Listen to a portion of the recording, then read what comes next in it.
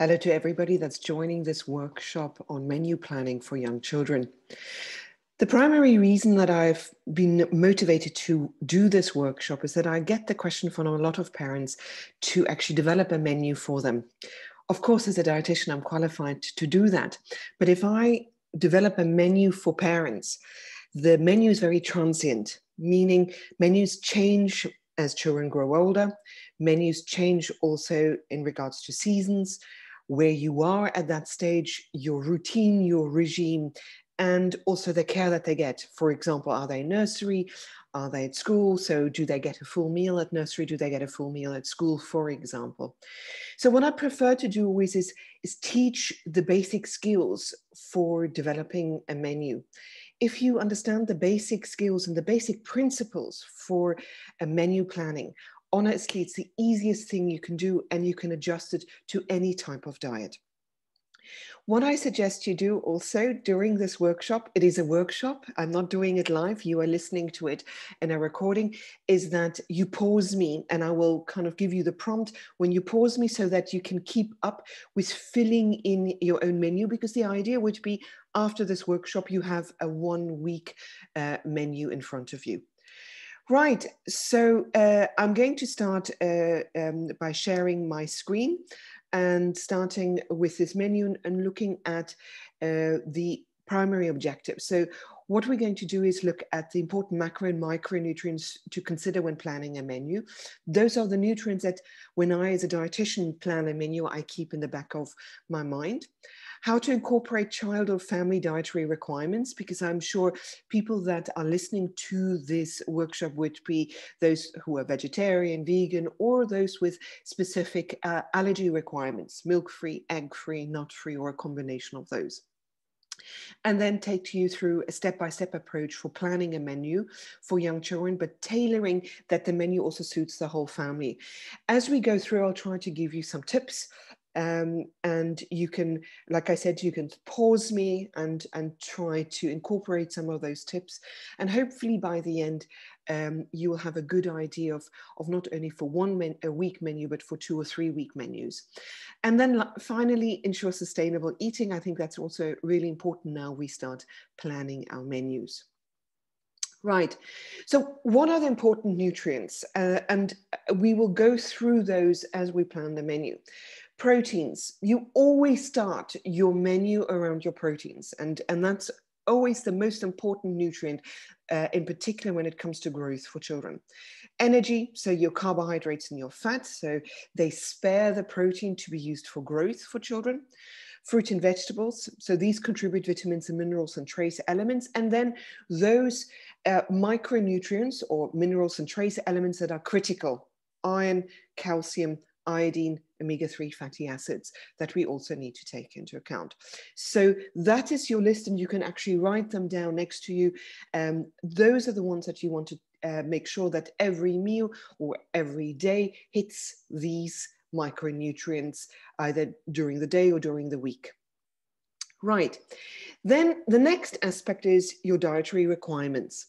Now, dietary requirements may be family specific, but it may be also person specific. So it could be that, for example, that your daughter or your son is milk and egg free, but you as parents are not.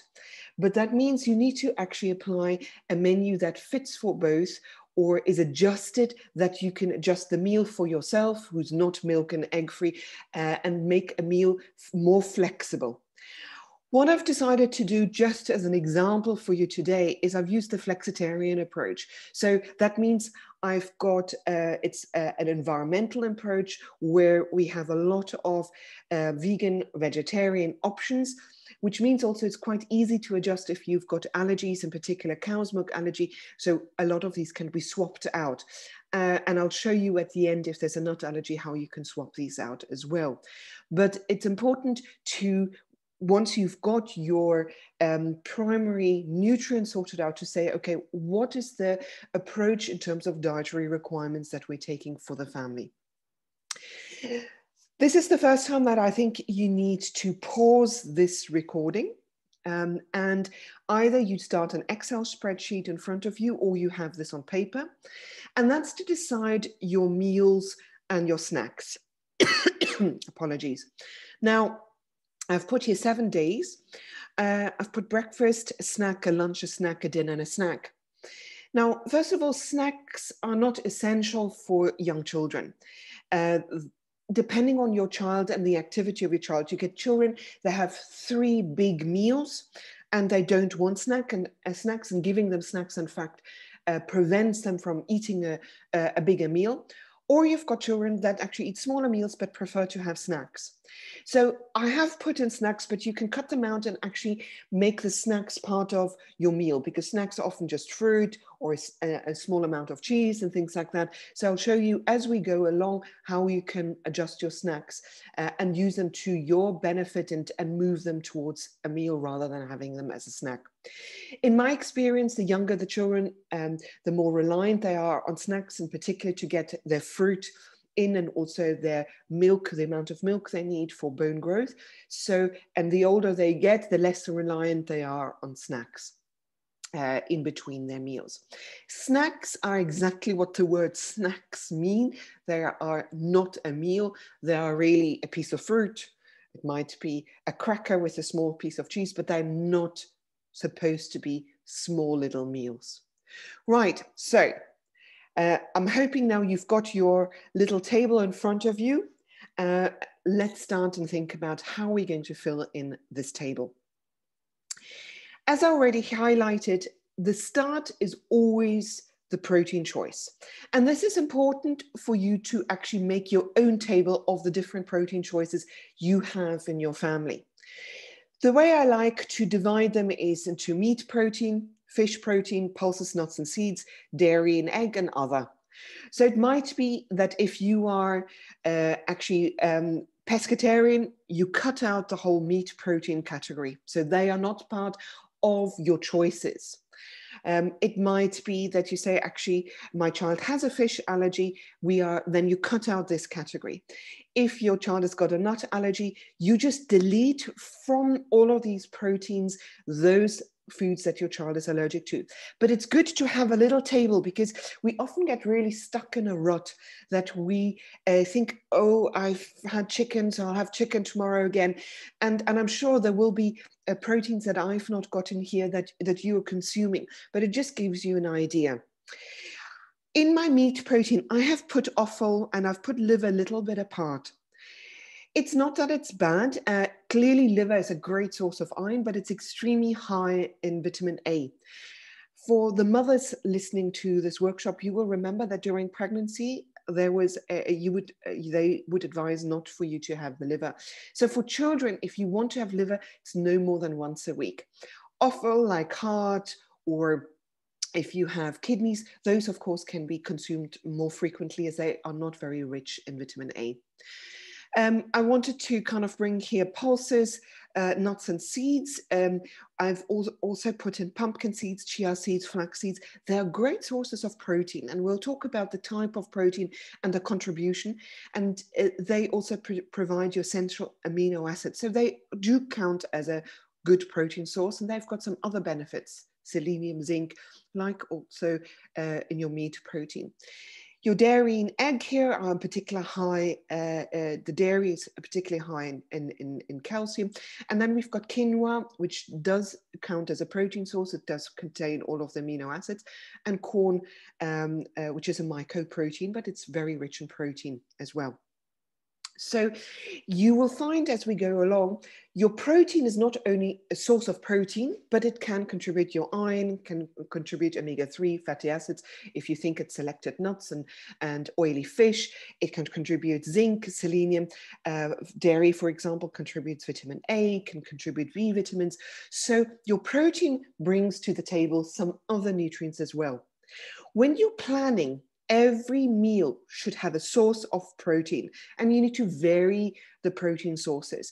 That's not only because it's good to have variety, but as you can already see, the different protein sources provide different nutrients, right? So let's take this list and fill it into that table by considering all of the micronutrients, right? So when you're thinking about the micronutrients in red I have put those proteins that are high in iron. There's some small differences, of course.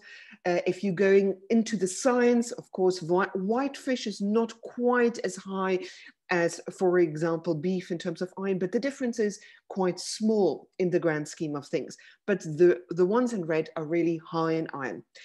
Those in orange contain iron, so they're not a bad source of iron, but they're factors that impact the absorption. So for example, in lentils, they contain quite a lot of fiber called phytates. And so the bioavailability of the iron in lentils is slightly lower. Egg contains some iron, but actually contains phospholipids, so it's a specific type of fat, which binds the iron and also makes the absorption a little bit lower. Similar, quinoa, corn, all of those do contain iron, but because of the fiber content, it's slightly lower. So these are good iron sources, but if you are vegetarian or vegan, they will need to be combined with some vitamin C source just to increase the absorption. In green, dairy is really not a great source of iron unless it's supplemented. So for example, infant formula is highly supplemented with iron, but dairy per se is not. So consuming excessive amount of dairy, I call them my milkaholics, and that's defined by above 500 milliliters or a pint of milk. That is actually excessive and can actually have a detrimental effect on your iron. So you want to aim for 2 iron-rich protein sources per day. Amongst those iron-rich sources is both the orange and the red, but the orange, we want to make sure that we also have some kind of fruit with them or a vegetable that contains some vitamin C. Okay, so the next thing is we need to consider what are the calcium sources. So again, I've used the same kind of way of marking what are great calcium sources in terms of your proteins. So of course, milk, cheese, and yogurts are great calcium sources. And here I want to also have a chat, soya products, these plant-based milks, oat milks, I know we're talking now about protein, but just want to say, if you're using a plant-based milk for calcium, you cannot use an organic because they're not calcium enriched. So you need to use a non-organic. They are all designed to match calcium in cow's milk. So if you are matching 100 milliliters of calcium enriched soya milk or a soya yogurt, then it would have the same amount of calcium that you would have in normal milk, cheese, and yogurts. So those are products that are high in calcium. Of course, there are proteins also that contain calcium. There are selected tree nuts, for example, almonds that contain calcium. Sesame seeds, so tahini, is also very high in calcium. What I've not highlighted because it's not an outlier, but I want to mention it. So in terms of oily fish, if you have sardines that are in a tin where there are bones in those sardines and you mash it up, so it's the boned part, then sardines as an oily fish, for example, becomes calcium rich as well. So there are other calcium sources as well that are plant-based, but here we're really talking about the protein choices. So per day, you want 2 to 3 portions of calcium-rich foods per day. These are often mainly milk products or milk replacements that are calcium-rich. So just in your mind, you already have got, so you need protein, a protein source with every meal during the day. Then you need to take into account with the protein sources, the iron quality within the protein sources. Then you need to take into account those protein sources that also contain calcium. And we're coming to the last one, it's those protein sources that also contain omega-3 fatty acids. Now, omega-3 fatty acids are essential fatty acids that the body cannot produce themselves. Amongst the essential fatty acids are also omega-6 and omega-9 fatty acids. Omega-6 and omega-9 fatty acids are abundant in most of our diets. And in fact, the balance of consumption is excessive normally of omega-6 and omega-9. So omega-6 and omega-9 come from many of your polyunsaturated fatty acids. For example, sunflower oil, many of the nut butters, full cream milk products contain these omega-3 fatty 6 and 9 fatty acids.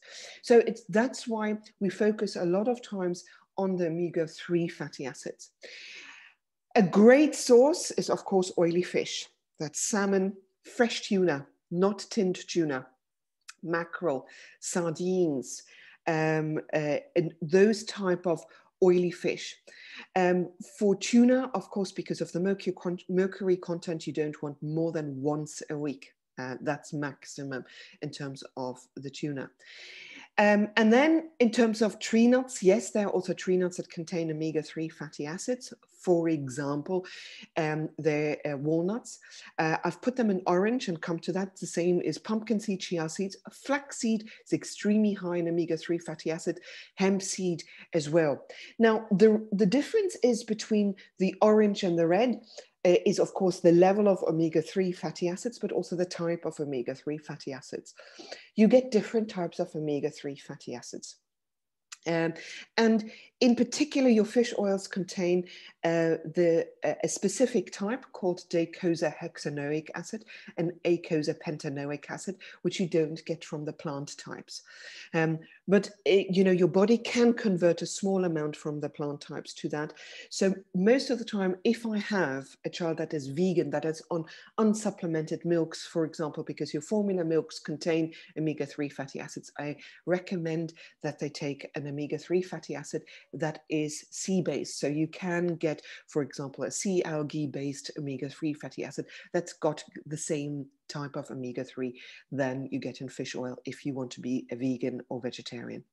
So you want to aim for at least 2 omega fatty acid rich sources per week.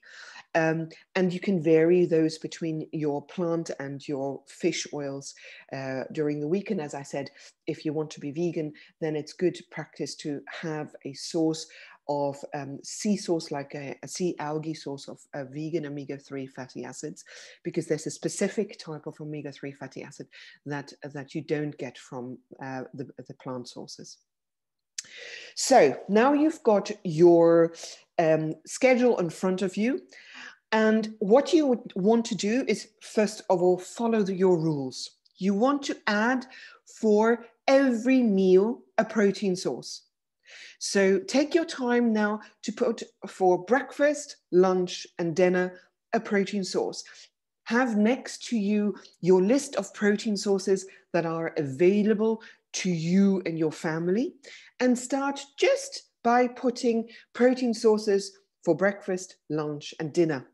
And I would pause here this workshop to give you some time to kind of just fill in your protein sources. So I'm sure you've now filled in your protein sources, and you can see I have got milk for many of my breakfast sources. I've got egg, also varied egg during the week, but I've also got plenty of plant-based sources. As I said, my menu is more flexitarian, so I've only got red meat twice during the week, on a Sunday and a Monday, and you can do more if that's what your family's diet is like. I've got chicken here twice. Now, clearly you can replace it with turkey or with other poultry if you wanted. I've got my fish here twice, and the rest are all plant-based protein sources. But although we've now ticked the first rule, we've got protein for every meal, you can clearly see we've not yet ticked some of the other rules we had. So some of the other rules we had was we need once or twice a week at least an oily fish. So we need to make sure that some of these fish sources are oily fish. It's not just white fish.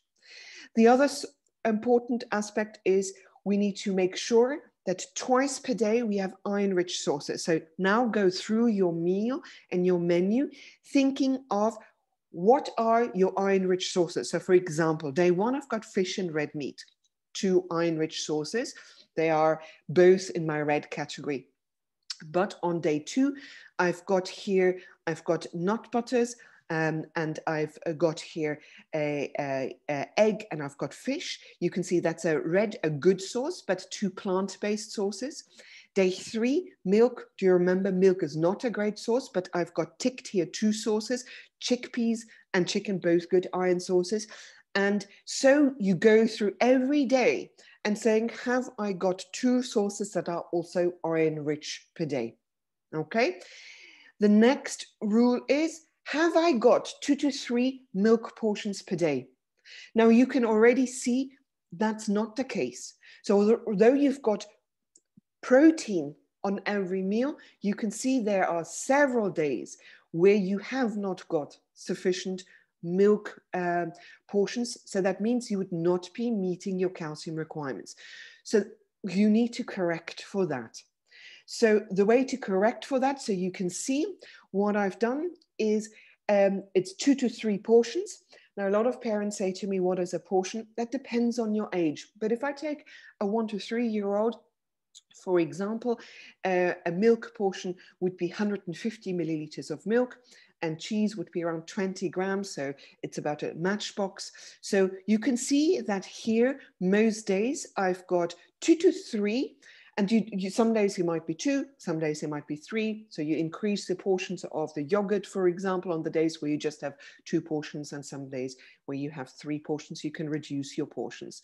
So you can see here, I've brought in here milk in the evening. That's an easy one.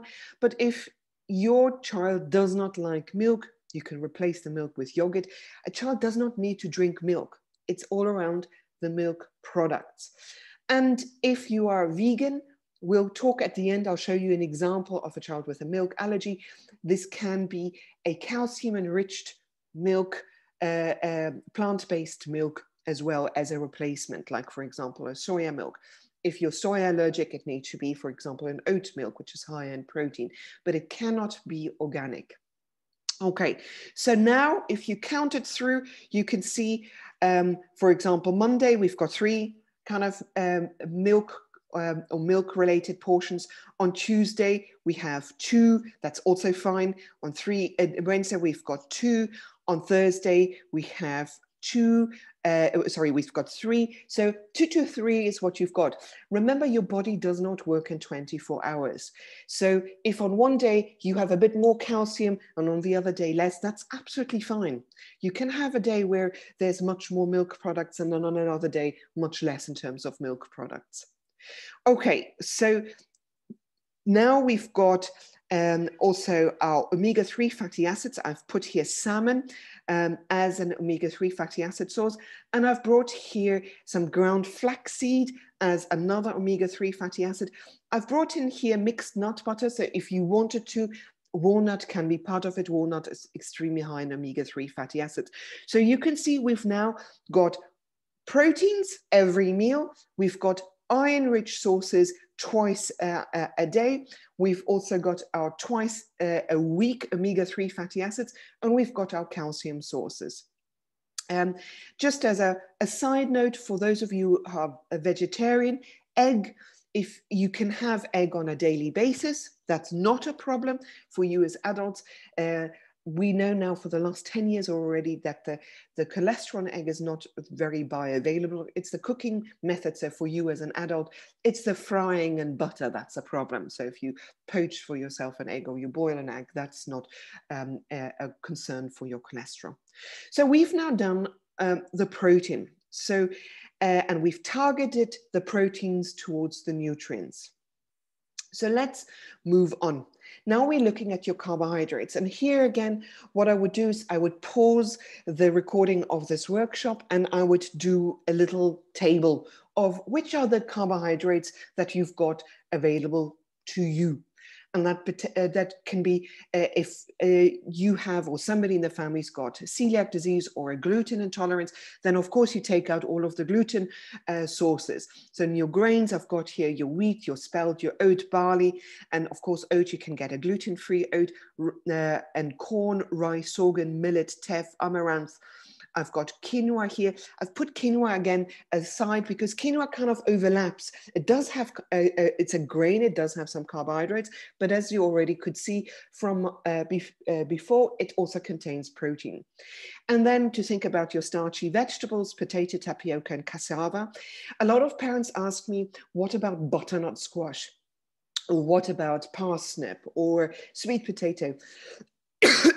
Excuse me. So yes, they are more starchy, but they don't count as a full starch or carbohydrate replacement because they are not as rich in starch as, for example, your tapioca, cassava, and potato. And then I've put buckwheat into terms of other, although buckwheat has got the word wheat in there, it is it's a pseudo grain. It actually is more related to your rhubarb than it's in fact related to a grain, but it's rich in starch. Now, a lot of parents ask me, why do you want to have a starchy sauce with every meal? It's actually a very simple answer. You need non-protein energy for protein to be used for growth and development. For us as adults, the paleo diet or the Atkins diet or the high protein diet, whatever you call it, has become popular because you lose weight, because you cut out a whole food group. And if you cut out carbohydrates, then your body does not have glucose, a fast source of glucose. So it actually converts your protein into sugars, into glucose. It's a very ineffective pathway and is conducive for weight loss. That's of course not what we want to achieve in a growing child. So you do want to make sure that there is some form of starch within every meal. Because of the growth. So once you've got your list now down, we are going to go and look at our menu again. So again, pause me here, have to your side your starchy sources and start putting the different starches that you have. And there's nothing wrong with repetition. Okay, I will show you when we start looking at putting a detail, but you can see already I have put here oat porridge and bread for breakfast, because a lot of time you are on a tight rope in the morning with time, so you need to get out of the house. So what you want is something that is quick, that is fast, and I've put, you know, over weekend, egg and toast soldiers. So a lot of time over weekend, you've got a lot more time. And you see I've put something interesting for Sunday. I'll come to that. Egg and a wheat sauce, because often we think, what can we do for a more interesting breakfast as a family on a Sunday? Then I've added also here some rice, some pita bread, some bulgur wheat. So I've varied the type of grains. But I've also repeated. Repetition is not bad, and repetition often helps you, for example, on a Sunday meal, you've had red meat and potatoes, to repeat and saying, okay, on a Monday, I'm going to use leftovers. That's a principle you can use for any of the meals. You could say, okay, I'm going to cook something on a Tuesday and leftovers on the Wednesday. There's nothing wrong with that. So you can plan your menu that way as well. I've not done this now. I've been very, big variety. But if you want to do that, and if you wanting to repeat some of the foods, nothing wrong with that. So you can see now I've repeated and put starchy sauces. I've put here also, we had snacks here, and on it we have here cheese and rice. I've put in rice cakes, and I've put here cheese and corn crackers. That's going to be a really small portion.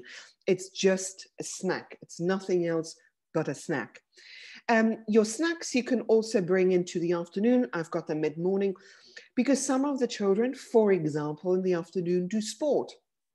So then your cheese and rice crackers could be, if your child does some swimming, then it would be good to have a snack there. So vary your snacks also where it's suitable for your child, where you want a bit more robust snack around their activity. Right, so we've now got our carbohydrates or starchy foods in with every meal. Now we're going to look at the fruit and the vegetables. Again, here, I'm sure I've left some of the fruit and vegetables out, and I can, I've not, these are the fruit and vegetables that I have around regularly, depending on summer or winter. I've not got Jerusalem artichokes here. I've not got white asparagus. All of those type of things are seasonal. But think about those fruit and vegetables.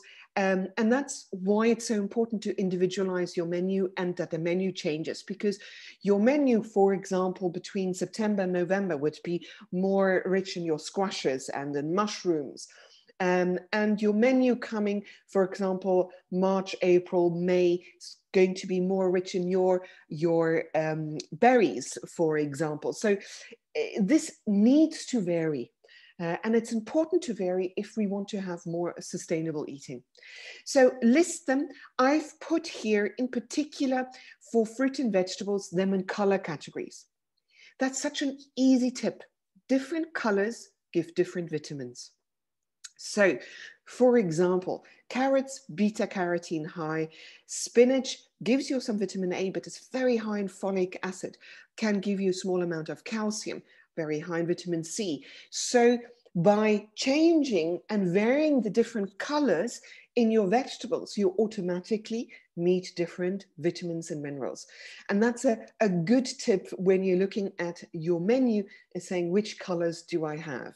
And that is not only colors in terms of your vegetables. It might be that you're saying, I'm going to have spinach, but I'm going to have frozen mango, for example, and defrost it and put it in a little compote as a dessert. So you've got mangoes very high also in vitamin A. So you've got your different combinations here. So ensure that you've got 5 portions of vegetables and fruit. That normally kind of works out at 3 vegetable portions or and 2 fruit portions. And an easy way to think about portions of vegetables, it's looking at your child's hand. So if you're thinking of berries or grapes, and I think most of us give too many grapes, is what a portion is what they can hold on your hand. In their hand, sorry, it's not in your hand, in their hand. So that can be raspberries in a 2 to 3-year-old. It can be just 3 or 4 raspberries. That would be a portion. And that's the same for grapes.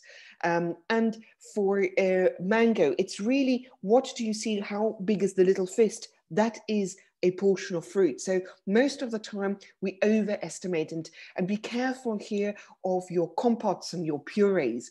A lot of time we kind of go, okay, I'll just give them a whole pouch, but a whole pouch, in fact, is at least 2 portions of fruit.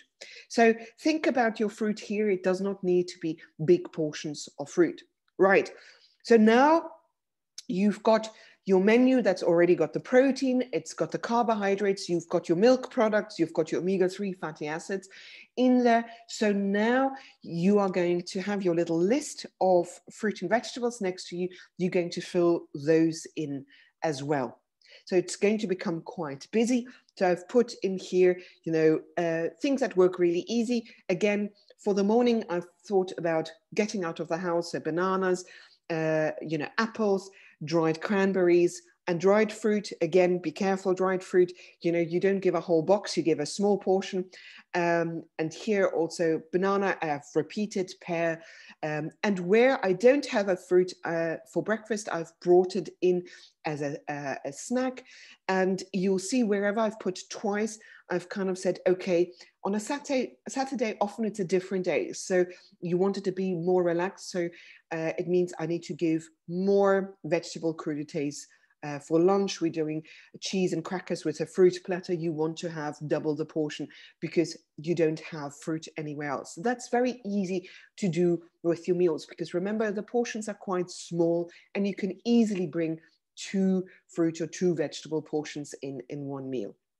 So when you're counting here, for example, that's 1 portion banana, 1 here, green beans, 2 portions, apple 3, then mixed salad 4, and a piece of fruit 5. And each day kind of we have followed this rule with either double vegetables. For example, here where we have egg, bread, and vegetable crudités, I will make sure that there are 2 vegetables in there. And so here with the salmon pasta, I've got sweet potato and broccoli, so I've brought in 2 vegetables. That's really easy to kind of make up. And again, also for you, especially for those of you who've got toddlers, I know how it works with toddlers. They have their favorite vegetables. So if it means that you're saying, Rosanna, I'm putting here peas, peas, and peas, and I've put in here broccoli, broccoli, broccoli, as long as you then start looking, can I vary my fruit? Can I bring in carrot?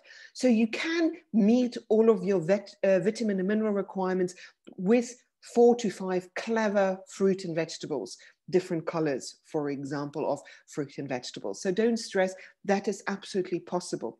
You can also meet vegetable requirements by mixing it into a stew. That is also easily available. So you can see also what I brought in here. I brought some compotes and berries. So what I often do in the winter is I use frozen berries and then stew them with some other fruit.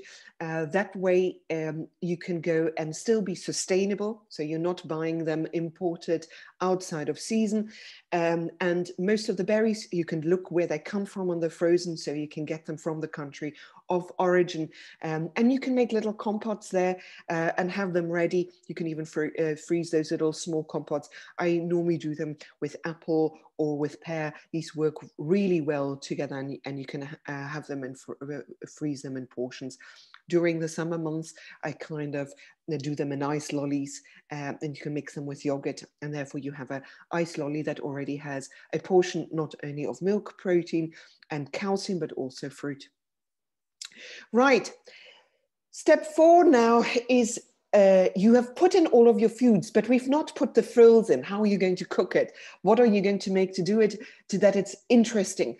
And here the tips are really to vary also your cooking methods. So you think about you want to have different textures. So it might be that sometimes you stew. That is also defined by different times of the year. Now during the winter, you'd be more up to stewing or even making soups with different foods in them. But you want to also sometimes want to have roasted, because you want to expose your children to different textures. That's in fact, especially the younger ones, it's critical to make sure that they have different textures. Above the age of 1, they want to be in charge, and often they migrate more to wanting to have finger foods. When you're roasting or frying, consider the fat source. So fat is also really important. Children should not be on a low-fat diet. So you don't want to fry in butter. Butter has a very low heating temperature, so that it changes to a fat that is carcinogenic. So when you are frying, you want to have a source of fat that has a higher heating temperature. A lot of parents ask me and saying when they read, they find olive oil does not have a high heating temperature. It depends on which type of olive oil. So if you just use a normal olive oil, it has a heating temperature. You can do roasting and frying in them. Otherwise, sunflower seed oil or flaxseed oil, both of these are really good. It's good to use a variety of different oils because they contain different properties. For example, sunflower oil is a polyunsaturated fatty acid. Flaxseed oil contains some omega-3 fatty acid. Olive oil is a monounsaturated fatty acid. So you have different ones. And if you said to me, can I drizzle some oil, as long as your child is not overweight, and that's also important, then I would say to you, absolutely fine to use oil in your cooking. Herbs and spices. Go mad on herbs and spices, from coriander to cumin to anything that you normally use. It's just salt and sugar that you should be avoiding. Think about reusing foods, pre-cooking, freezing. It might be that you say, as I said to you, doing cooking on one day, reusing on the other day. Or it might be that on a Saturday, you look at the menu and on a Saturday, you're cooking actually all of the meals and you just freeze, or you have your meats and vegetables cooked and you just do, for example, a toast with it, or you do a potato with it. That is really up to you. So you can plan and then take this menu that we discussed now and saying, okay, that I'm going to do over the weekend, that can be frozen to make your life easy. You need to consider how much time you've got available to cook. So often, you know, a roast is something that you can do on a Sunday, but it's not something that you can do on a weekday. Days that you can eat together, that's so important. So plan your menu around something, you coming home at 6 o'clock, let's say from work, those on a Tuesday and a Thursday, you can eat together, and on a weekend. So make sure that those days where you can eat together, these are fast meals that you can do really quickly, and you can just add something to it. And then seasonal foods, frozen versus fresh, as I already said, I often use during the winter months, I really use frozen, and I use also frozen peas and things like that. Have your veggies that you can't get fresh during the winter months in particular, have those trusted veggies in your freezer.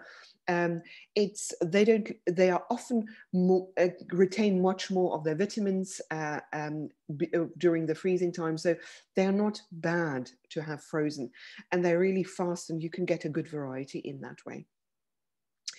Right, so now what I have done, it's become really full, as you can see.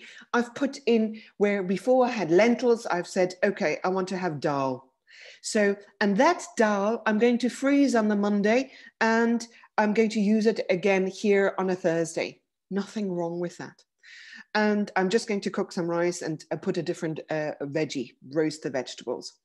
I'm going to, the lamb roast that I'm having on the Sunday, I'm going to use that lamb roast and changing into a stew on the Monday. And I'm going to use the leftover potatoes and just make a mixed salad, and going to have some pieces of pineapple.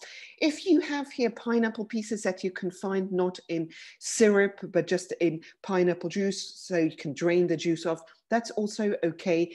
Small portion, remember, for the winter months when you can't get hold, because pineapple often needs to be imported. Then I've put here for the Tuesday where we had egg, I've put in an omelette with pita bread. You just have baby tomatoes and cucumber pieces, really fast meal. I've put here a bit of a challenged meal, falafel and herb bulgur. Falafel is one of my favorites because it's so quickly, so easy. Tin, mash up, put your herbs and spices, and you can fry and you can freeze it. But if you don't want to do, I've had chickpeas here, you can do, for example, you can change this meal to a hummus with some toast crudités. So you can see I've put in, wherever I've put in a food, I've now kind of changed it to a meal. Salmon pasta bake with dill, with mashed sweet potato and broccoli.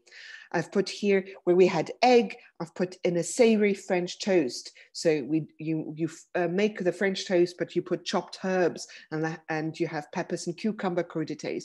So you can see every meal where you've kind of now put in your protein and your vegetables and your carbohydrates, you've now taken that and saying, okay, what can I do with that meal to make it easy? And this is where you need to decide, how much time do I have?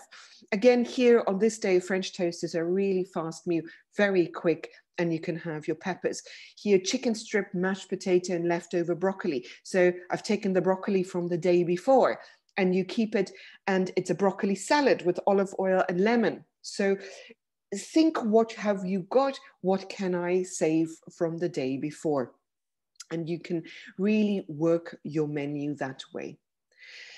So I have now taken this menu, because I'm sure there will be parents here kind of going, my child can't have, the mixed nut butter. My child can't have the peanut butter. My child can't have milk. So I've just given here the same menu, 100% the same, but I've replaced all of the milks with an oat milk. Here's oat milk. All of the yogurts with a coconut yogurt. These are, cocoa is a calcium-enriched yogurt. I've replaced the cheese with cocoa is enriched, calcium-enriched cheese. So you can replace that. But here, those small little tips you can get also from your dietitian, where there's peanut butter. I've replaced that with sun butter. Sun butter is a guaranteed not free butter. It's may contain traces of soya on there.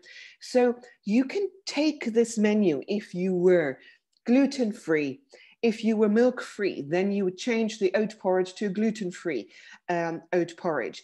And what you would want here is where you take the pita bread, you take a gluten-free flat bread, for example. So every meal you can change and you can change it around to your dietary requirements for your child, and hopefully also that you don't run a restaurant service for the family.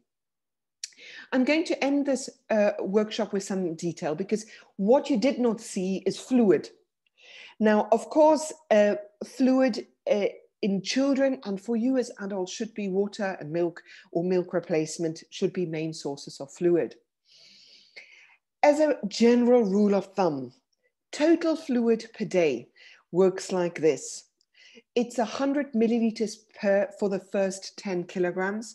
And after that, for the second 10 kilograms, it's 50 milliliters for the second 10 kilograms. And after that, 20 milliliters for the further weight. So if your child is 10 kilograms, your child needs a total of 1 liter of total fluid per day. If your child is 12 kilograms, your child needs 1.1 liters, because it is for 12. So for the first 10, it's 100 milliliters. For the next 10, it's 50. So that's 2, that's another 100. Now, remember, that does not mean it's only water and milk. You get fluid also from, if you're doing a porridge in the morning, there's 100 milliliters or 150 milliliters of water or milk in there. That counts as fluid. If you're having fruit during the day, fruit is very fluid rich. So most of the days, we estimate around 150 to 200 milliliters of fluid also coming from food itself. But water and milk is really an important part, particularly when your child gets older. The amount of milk, it would be more yogurt and cheeses that they have. So you need to make sure that they get their water. I do get questions about teas. So herbal teas can be used, you know, something like a chamomile tea. I normally stay away from, you know, your peppermint tea. Peppermint, actually mint itself is a gastric stimulant. So it stimulates the release of acid in your stomach. And you know, teas like, for example, those with ginger, they have got certain functions. So ginger also stimulates your peristalsis, it's a digestive. So when I say herbal teas, I would stick to your calming herbal teas, but definitely would not sweeten them with honey or any sugar if you use herbal teas. Avoid caffeine in all forms and avoid tannins. So I do get this question to say, Rosanna, I've got English breakfast tea, but the English breakfast tea is caffeine free. Can I give that? Still, I would stay away from English breakfast tea, because especially in the young, because it still contains tannins. I know in Britain, having tea is very normal, but also for you as adults, be aware, outside of the tea, English breakfast tea containing caffeine, I don't have any English breakfast tea after 2 o'clock in the afternoon. I don't drink any coffee as well, but it's the timing when you have your tea. If you have your tea with your breakfast, then it will affect the absorption of your iron. So when you have your tea, try to have your tea not too close to an iron source, because it will impact on the absorption of iron, and it can also impact on calcium. Avoid fruit juices. I cannot reinforce that. Fruit juices are seen as refined sugar. Squashes and any other sugary drinks, it is a treat if they have it, and if they have it, it should be diluted. If you are vegan or vegetarian, then there might be a role, but only in the form of pure orange juice. So for example, if you squeeze a small amount in the morning to increase the iron absorption. But it's good to discuss that with your dietitian, because having, for example, some apple, if you have with your breakfast, a nut butter, that alone has got sufficient vitamin C to increase your iron absorption. So it does not need to be that you're constantly squeezing some juices. So as far as possible, stay away from them, have them as a treat. And when you give them as a treat, it's really, really diluted. And when I say diluted, it's a 1 in 5 dilution. It's a really a diluted form of fruit juice. And carbonated drinks, avoid. And for me, that's also carbonated water. Carbonated water fills children up, so it's got bubbles, so it fills children up, and it's not from that perspective. And bicarbonate, they don't need it in their diet as well. So if you give water, it's just normal still water. If we're thinking about the whole family, I've already started hinting towards that. Use cooking methods that are quick and where you can reheat. So really think about that. I have got a blog on my website where I talk about heating and the safety when you're talking about freezing to also fridge reheating, freezer reheating. It's really important that you use basic hygiene. The NHS and the Food Standard Agency also have got tips on freezing and reheating. Think about foods that can be reused in a different dish on a next day. So it might be, for example, on one day you have sweet potato and broccoli.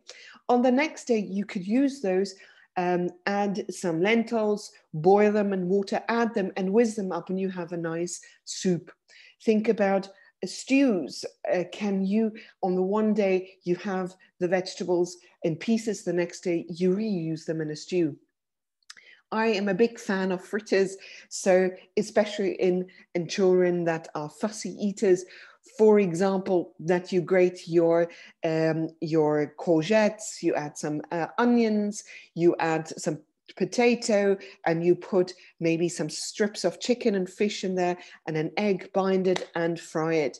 If you can't use egg, there are plenty of tips on how you use different binding agents that are not egg-based. Those are quick and easy. Dips, hummus is a classic, guacamole, so bringing in a vegetable and a fat sauce in that way. Butter beans work so well in a dip. I often roast vegetables, whiz them up, put tahini in there, put some herbs, and you have a wonderful dip that they can dip in their vegetables or a toast soldier. Another tip is roasting vegetables, adding some cream cheese to them and whizzing them up. If your child can't have cream cheese, there are the vegan variety of cream cheeses as well. Then also for the whole family, my recommendation is if you're doing a curry, for example, or a stew, cook without salt. As a principle, just use your herbs and spices, and then every family member, depending on their age, can add salt if needed. We are raising a generation that should be healthier than us. So the ideal would be that you don't need to use any salt, and that the new generation, and that we as well, we are enjoying the herbs and spices, but not the salt itself. And then the last step is thinking about making it more sustainable. So we talked about the fruit and the vegetables, bringing those that are in season, thinking about the frozen sources as well, sometimes tinned, and looking at the tin where the tin sources come from, but be careful of the sugar and the salt in the tins. Thinking about a good mix between plant-based protein, meat and fish. So you could see from the flexitarian approach that I've taken, I've had 2 days of red meat, 2 days of chicken, and I had 2 sources of fish. The rest were all plant-based sources of protein. Think about your source of meat and fish. Where do they come from? Think about your local butcher. Where does the meat come from? Your local fish sources rather than having imported fish sources. Avoid throwing away food, so using leftovers from the day. And think about local milk, cheese, and yogurt sources. We often buy yogurts, and the yogurts actually are imported from different countries. So you can actually be more sustainable just by thinking about where your foods come from. So this is the end of this workshop. I hope it was useful. And I want to also just, it's not part of the workshop, but think about treats. The treats, they don't fit in for me as part of a standard menu. They rarely have a significant nutritional value.